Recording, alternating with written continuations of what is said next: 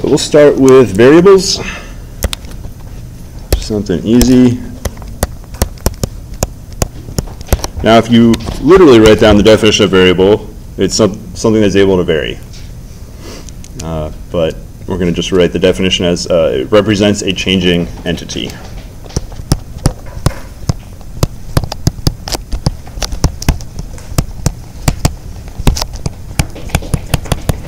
Of course, our entities have to be quantified, so you could think of it as a changing quantity.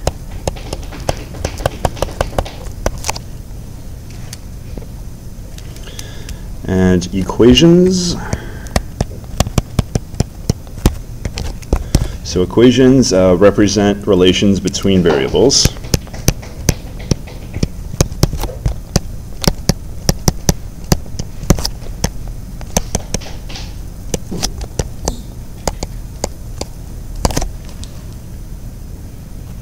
And their derivatives. Well, we'll leave that definition right there for equations. Now a differential equation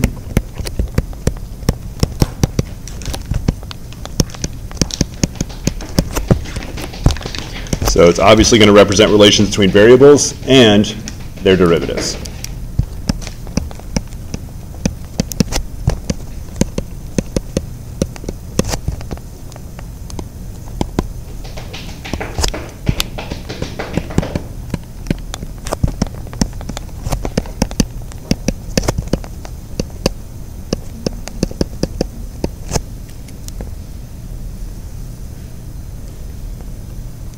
So that's what differential equations are. You did a little bit of differential equations before. We did a projectile problem where we started out with some information about the acceleration.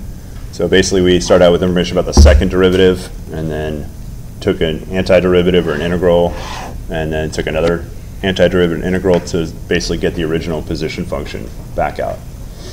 So we're going to do things somewhat similar to that. So we'll start out with an example. Now this is a biology example, so I'm going to write some words. I really don't know what they mean. Living organisms.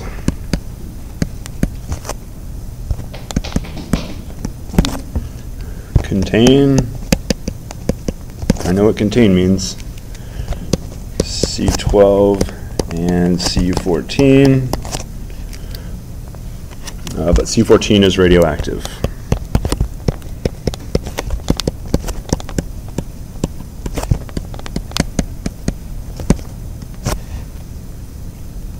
And that means it decays over time.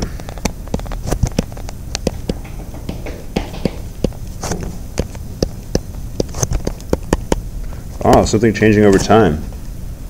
It sounds like a DDT. So let's think of variables here. So which of these two quantities are changing? The amount of C12 or C14? C14. C14. So they didn't necessarily say in this sentence that C12 is constant, but we can clearly tell C14 is going to be changing. So that's what this sentence basically says. So C14 is changing. So we're going to use a variable.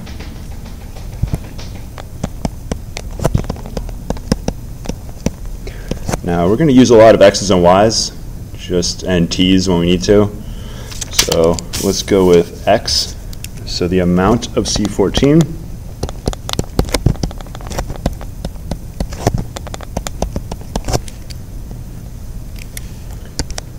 Now what would be misleading if I just wrote C14 is x?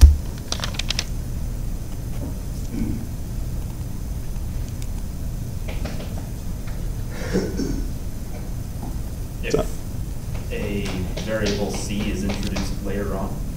So I could have a problem with naming, but if I just say C14 is x, that's kind of like saying water is x. Like you probably want to talk about the amount of water or some measure of the water, not just the water is x. There's some times where we kind of abuse this. We just say the height is x, even though we're probably talking about like the height in inches or feet or something like that. So you want to be careful. Just make sure you're measuring the right property of whatever whatever entity you're talking about. So the amount of C14 is x, and then t is going to be time. And then depending on what units they give us, will determine the units for the amount and the time. So we're going to suppose that decomposition has a linear relation to the amount present.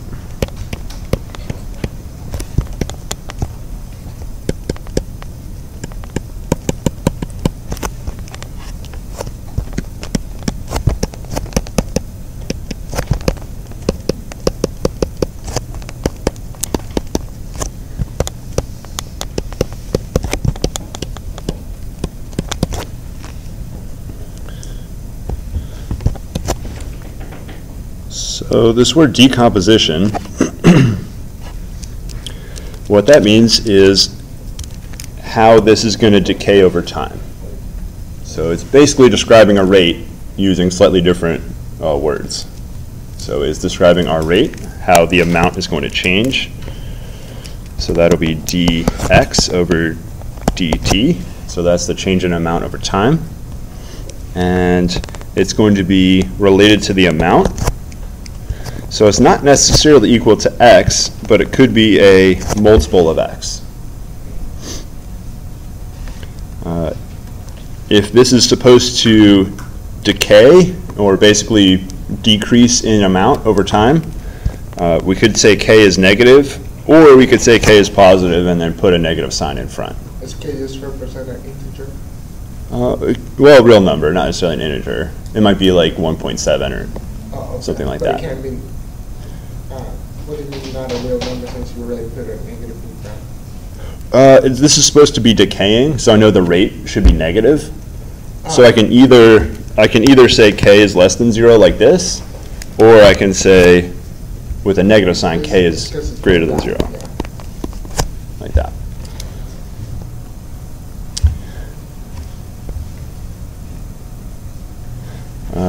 Now this is, to have a general linear form, you need a constant at the end, so plus b. But what would be the rate of decay if we had 0 amount? 0. So that our y-intercept would be 0 in this case, or our constant would be 0 here. So if we got no C14, the rate of decay should be 0. So we don't have a constant term in here.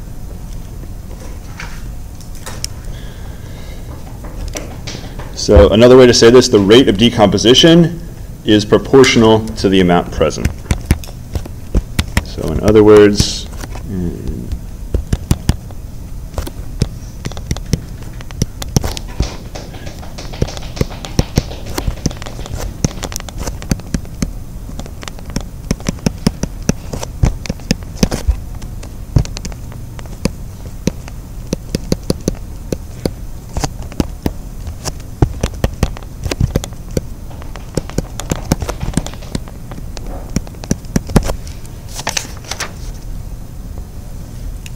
all right, solve for x.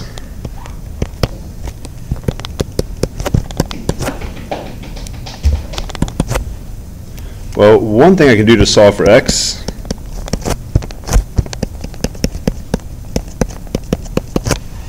look, x is by itself. Why is this not really solved for x?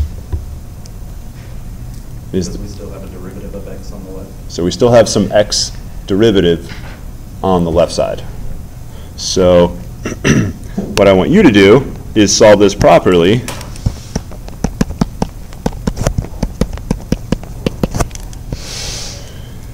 Step 1 is, let's get all the t on one side, all the x on the other. So fractions suck. So I'll move my dt to the other side. We're treating this like a fraction, so I'm going to multiply by dt to get out of there. Now I want to get the x on the left side. So we got 1 over x dx equals negative k dt. So now I want you to solve for x. What do you have to do? Factor, I don't know. It's a calculus move, not an algebra move. Integrate. Integrate. There you go. Remember, as long as you treat both sides the same, and you do whatever you're saying you're doing correctly, you'll get an equation that's also equal. All right, so go ahead and solve for x. You'll probably have a function of x, and then solve all the way for x. So it should be, the integral should be very easy to do.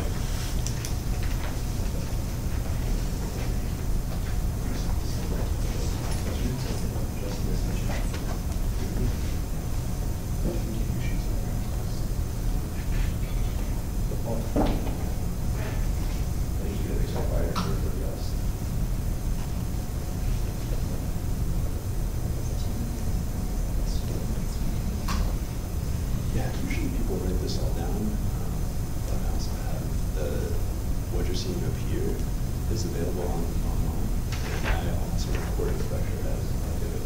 So you can watch the video and access the handwritten notes.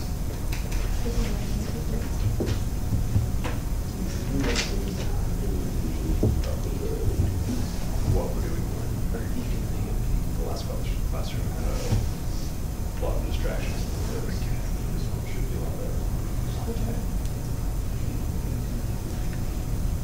Fortunately, I don't have that much choice over what classroom that I get.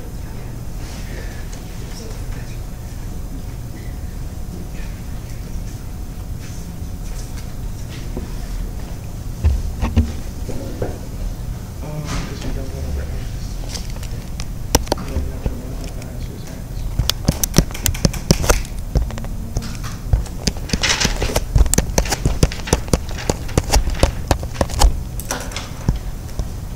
So what I did here is mostly correct.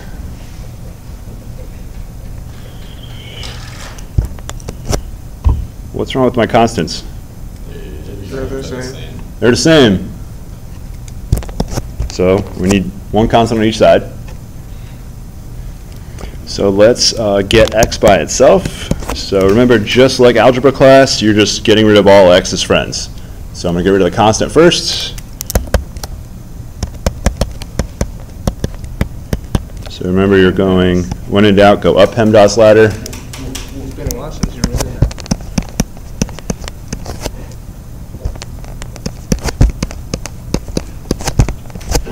All right, so we're almost there. We got two constants subtracted. What do you get if you take one constant and subtract it from another constant?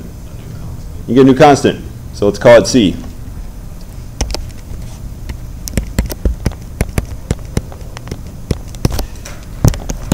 But we don't know if C is going to be positive or negative. It doesn't matter. Okay. C could be positive, negative. I didn't make any assumption on it here. All right, last step. How do I get x by itself? So I take the inverse log of both sides, or the exponential function, however you want to think of it. So we got x equals e to the negative kt plus c. And I'm going to write this as e to the negative kt e to the c. What is one constant? Now I'm looking at e to the c. What's one constant raised to another constant? Wait, is it plus e to the c, or is it just multiply? Multiple. So I did the a, b, that rule. So I got one constant raised to another constant. That's the third constant. So remember, these are not changing, so it's just some number to another power, but they're constants. So I'm going to let a equal e to the c, and then a is also constant here.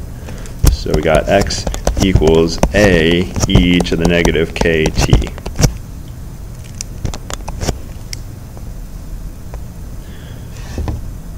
Did I solve for x?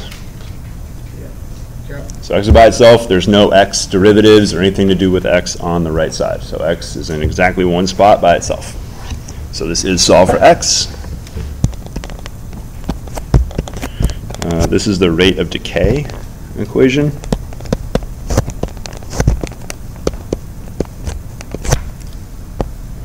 Probably one of the easiest differential equations to solve. So now we'll put in some values. So let's suppose k equals 0.01.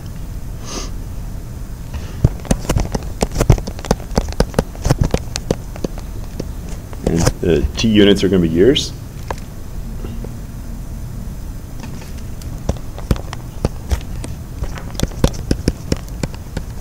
When x equals 200 units,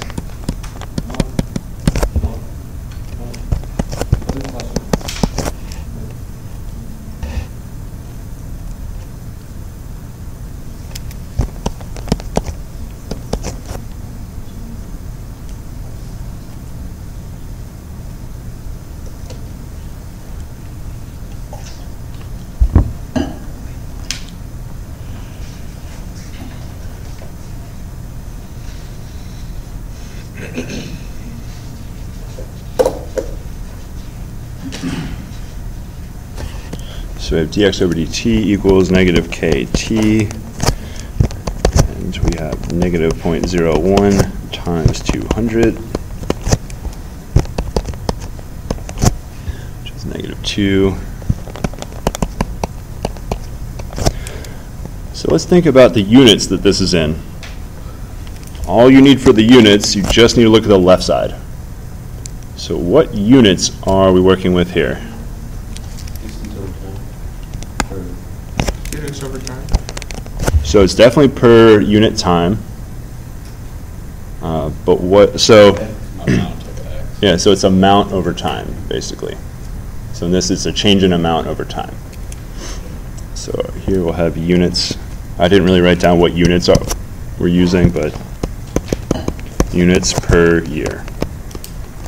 So that would be the units we have here. For example, you can use grams. That's a good metric unit. So this is basically how many grams per year you'll lose based on the amount.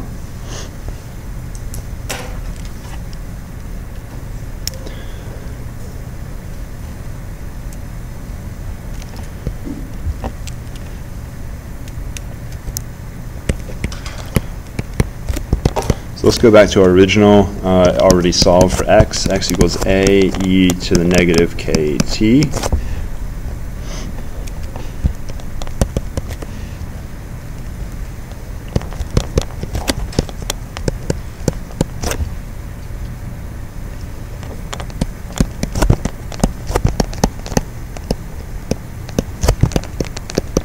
So let's suppose C14 decays at unknown rate, so we don't know k. But we did take some observations. We have 100 grams of C14 at t equals 0, and we have 10 grams of C14 at t equals ln 10. So I think ln 10 is somewhere around 2 or 3, I think. So let's figure out a and k.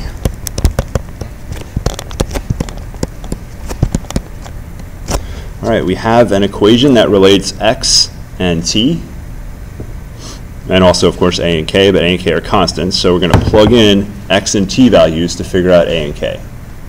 So we're going to plug in the initial conditions.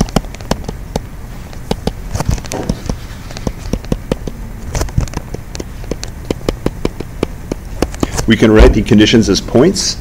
So if we write them as points, let's put our independent variable first. Is x independent or t independent? What is the independent variable? T. Is it x or t? I think this function is 1-to-1, so it could go either way, but the way it's written, it should be t as the independent variable right here. So if I know t, I can figure out x. So another way to write this, x equals a function of t. That would be another way to write this. Now I could solve for t pretty easily, divide by a, take a natural log, divide by the negative k. So this is a 1-to-1 function, so technically both variables are independent, but the way we're writing it, the t is the independent variable, or the input variable.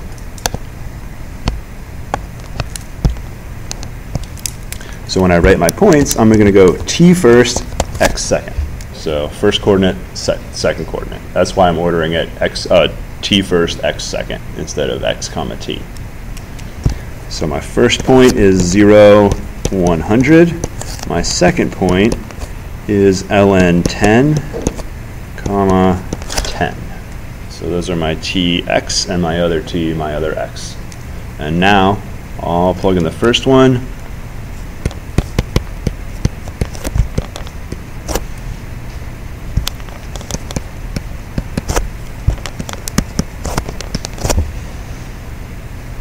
So figure out A, and then use the second point, or second data point, to figure out K. You should be able to get both. A is pretty much right on the board already, but figure out K with the other point. I'll give you 30 seconds for that. Good time if you got any questions.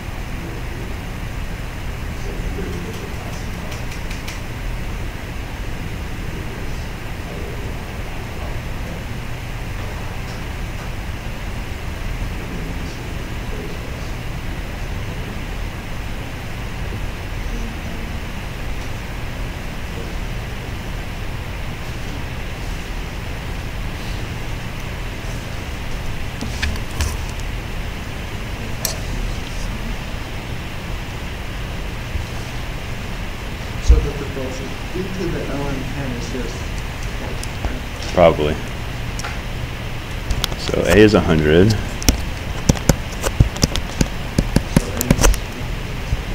So we got x equals 100 e to the negative kt.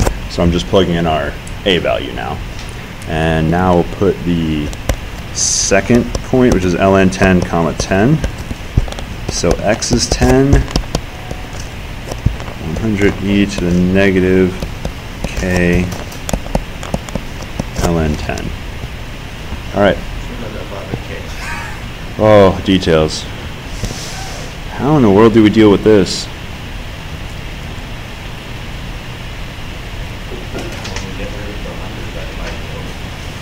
We can get rid of the 100.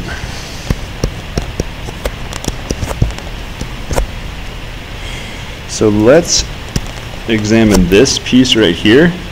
What can I do with the constant in front of a log? move it out. I want to move it in. So coefficient turns into a power or an exponent if you push it inside the log. What I want to have is basically e to the ln of something. So I can cancel the e into ln. There is a second algebraic option I could do. I'll write it down, but I don't really want to do it because I don't think it's going to get any better. So I could write this as 100 e to the negative k raised to the ln 10, but I don't think that's necessarily the way I want to go here. Powers of powers are products, or products of powers are power of a power. I kind of want to go the other way, so we're going to do, we took care of the 100, so this is ln of 10 to the negative k. And now we get to cancel these out.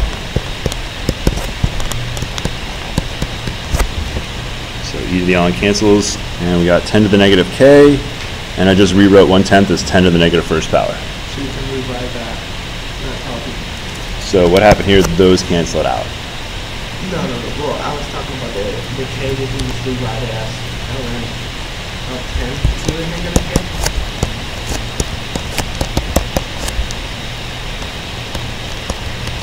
Using that rule.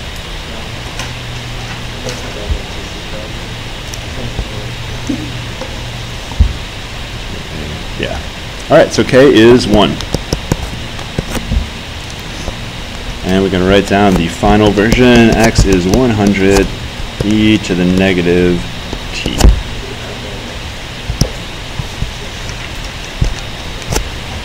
Gotta have that in the brain at some point in time.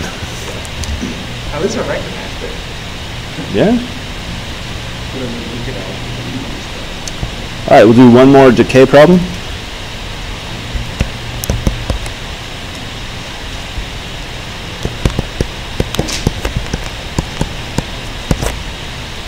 Half-Life, very good video game.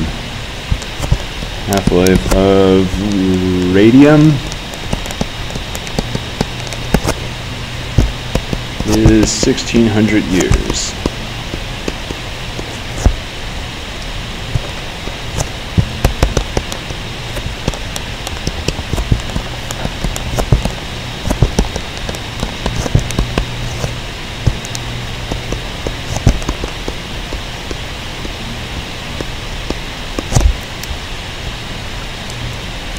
So this question, we're assuming this has the same type of decay as before. So that means x is a e to the negative kt. In this problem, they didn't explicitly tell us what k is, nor did they tell us the initial amount. So the best we can answer with how much will be lost is talk about a proportion. So if I asked you this question, if half-life is 1600 years, how much will be lost in 1600 years? What's the answer? Half. We don't know how much we started with, so if I start with 1600 grams, I have 800, but maybe I start with 20 grams and then I have 10. So the best I can say is, oh, we lose this percentage or this proportion of it. Unfortunately, we don't have 1600 years, so we can't just answer it without doing work. But I can say it's going to be less than half. We will lose much less than half because it's a whole lot shorter than 1600 years. Now, how much less than half? We'll figure that out. So we have a choice. We can basically choose the amount we start with. I think an easy amount would be either 1 or 100, meaning you start with 1 gram and then we'll see how many grams are left, or we start with 100, thinking about 100%. And then we'll think about how much percent is left at the end. So let's go with A is 100. So I'm going to choose A to be 100.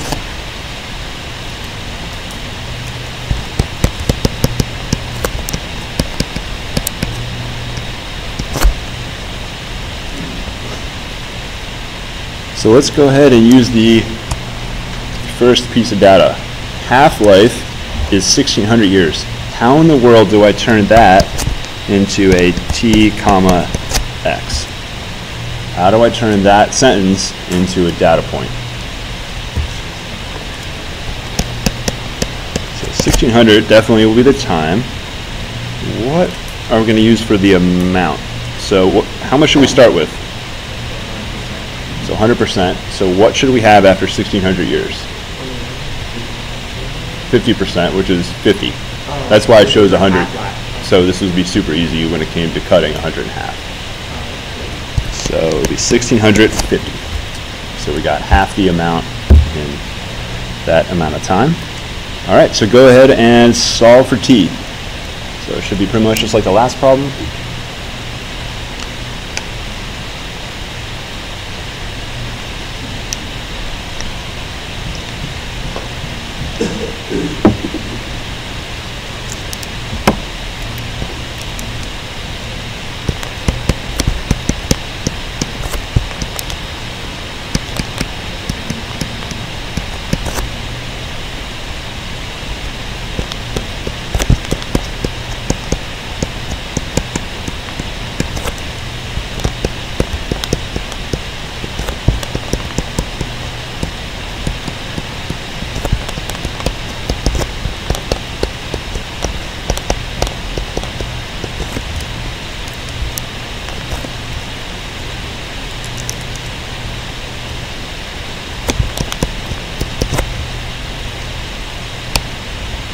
I'm just going to solve for negative k, because when I plug it back in, I have negative k in my original equation. If I look back, what I really want to do is figure that part out. So I don't need to solve all the way for k, because I'm about to plug it in for negative k.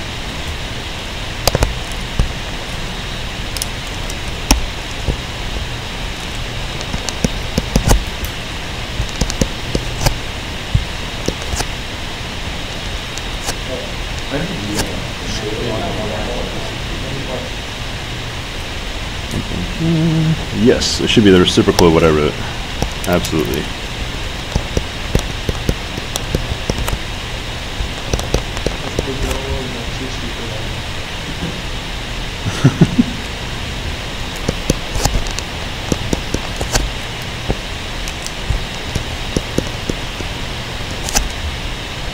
I think we could clean this up a little bit. 1600 doesn't look like a coefficient, but it is. What is 1600 if I write it as a coefficient of ln of 1/2? 1 over 1600.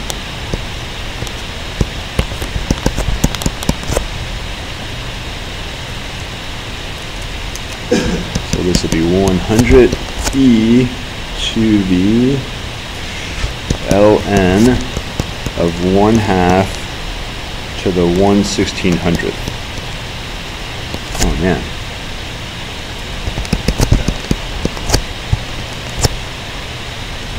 Now we're going to cancel the e and the ln. So we got 1/2, or the 1600th root of 1/2. Ooh, where did my t go? That's not good. Okay, t. Uh-oh. So it should be t over 1600. That's what happened.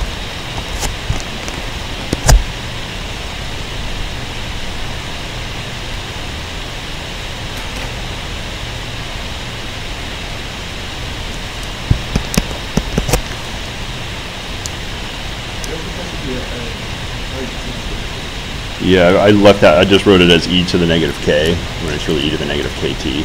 So t is just another coefficient.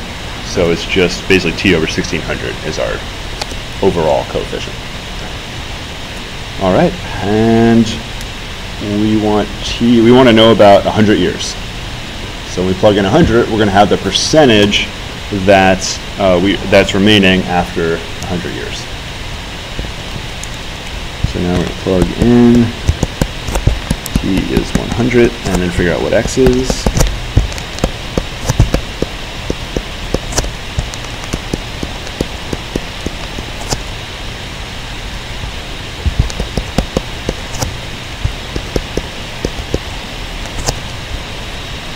That would be 1/16. So I know one of you guys has a calculator or a phone.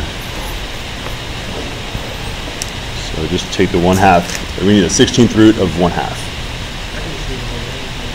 N times 100, yeah. It's going to be pretty close to 100. Should be a little bit less.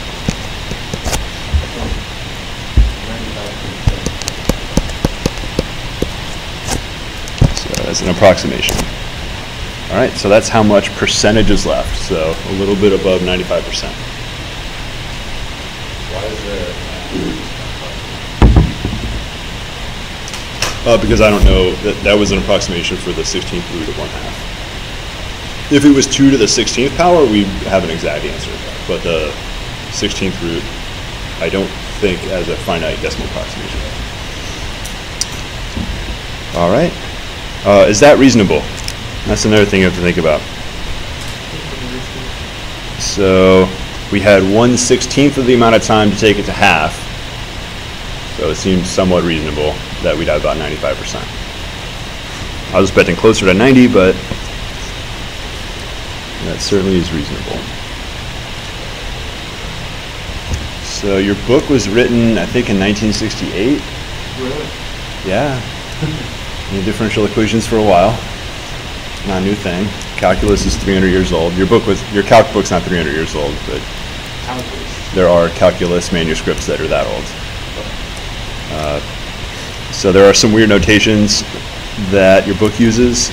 So I'm just going to write down interval notation your book's going to use.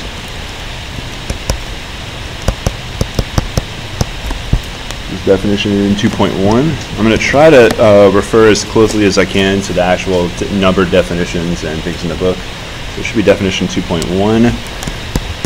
Our interval is defined to be, and they actually use less than or equal to with the double equal signs, which I personally like. There isn't any. They had the less than and equal sign, like both literally printed out one above the other before somebody just decided, well, do we really need two equal signs?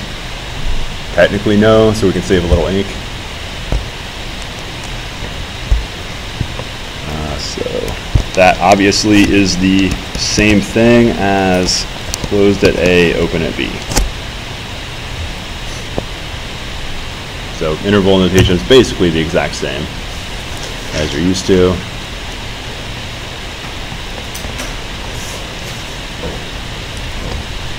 So we got one last definition. A function of one independent variable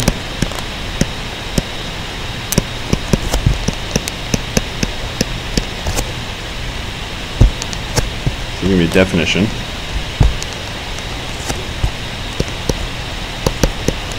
So two variables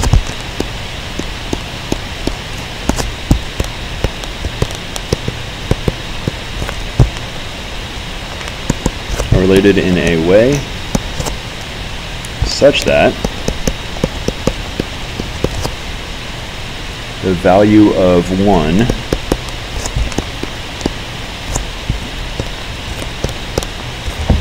and we'll just say y is uniquely determined by the other.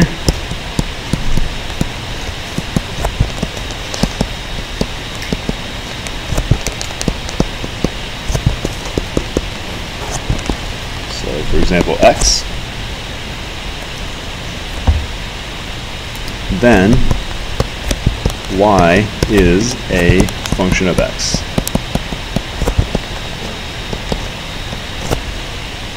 So this is basically a way to think about an equation as a function.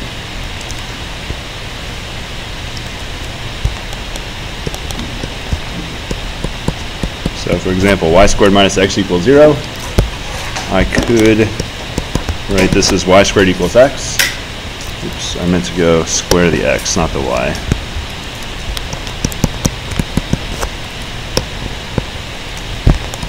So if you know the x value, you know the y value in this case. Even though the first equation is not written as explicitly a function of x, it's very easy to see that y is a function of x doing a tiny bit of algebra.